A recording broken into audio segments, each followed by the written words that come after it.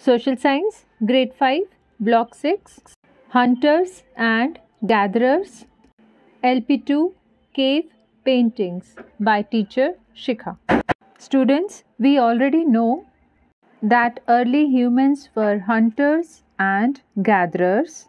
Today in this video, we will look at some paintings made by early humans to understand what they tell us about the way they lived.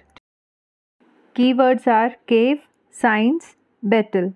Cave, a large hole in a mountain or hill. Signs, drawings that show us something. Battle, a fight between two groups. Children, please look at this cave painting. This is from your content book. Just watch it carefully and try to understand what it says. Let us look at this picture from your content book of the cave painting and try to understand what it indicates. This is famous Bhimbetka cave painting. These Bhimbetka cave paintings, they tells us a lot about the lives of early humans. Children, you have to make this kind of a chart as shown on the screen, and after reading the cave painting, the picture reading, you have to try to write down all the details which you watch and try to understand through the cave paintings. Now let's discuss the activity together. What did you find most interesting in the picture, and did any of the object in the picture puzzle you?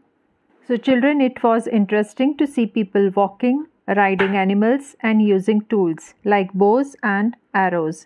Some figures looked both like animals and human beings because they had horns along with 2 legs and 2 arms. They could have been wearing a mask. Now together let's try to understand this chart according to the cave painting. Bhimbetka cave painting. We see so early humans. We are going to join these lines while reading. We see people hunting, so early humans ate meat. We see animals, so early humans used them to ride on hunted them. We see tools, so early humans used bows, arrows, spears. We see footprints, so early humans moved around, may have visited the place. We see wheel, so early humans may have marked time. So writing in a proper way through this chart had made us understand reading of this cave painting easily. So children, why do you think that cave paintings are a good way to learn about early humans? So children, we look at cave paintings because early humans lived in caves, and this is where they left clues about what they did.